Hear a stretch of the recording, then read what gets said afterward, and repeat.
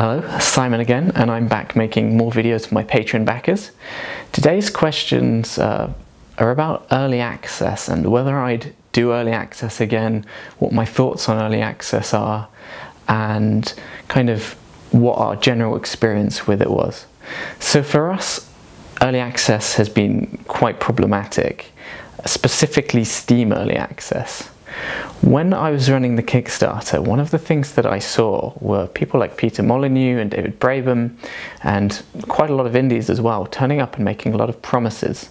And I'm very aware of when games developers make promises that I'm not entirely sure they're going to keep. And so I said, if I'm going to promise something, I'm going to keep that promise. The problem was I promised a release date for Steam early access for an alpha build, and this was a massive mistake. There's one thing that you never need to promise, and that's dates. And you never need to keep the promise of a date, because anyone who's reasonable will always understand that, you know, a game needs another 3 months, another 2 months polish or whatever. But I stuck to my date, and as such, the game was nowhere near ready. It was still in a very early alpha stage, which technically should be alright because it's alpha access and people should read and understand that. But of course they didn't. And what we had was a lot of people jumping on early with very esoteric setups, and people on Intel 3000s and other strange graphics cards and Mac OS versions that were massively out of date, or Linux builds that didn't have kind of standard libraries attached.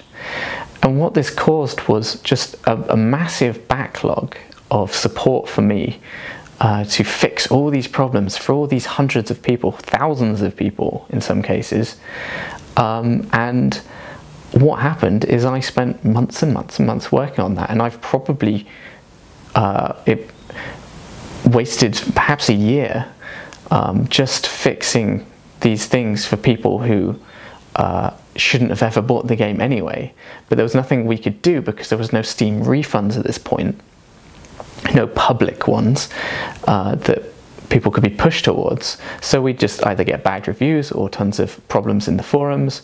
And so I eventually just, you know, every time I'd say, oh, I'm not fixing it for this person, I'd eventually go, okay, I'm just going to fix it for this person. It's not worth the hassle anymore. And that effectively delayed the game massively. I estimated that had we spent another 6 months before we went into Steam Early Access, we would have shipped the game a year and a half ago.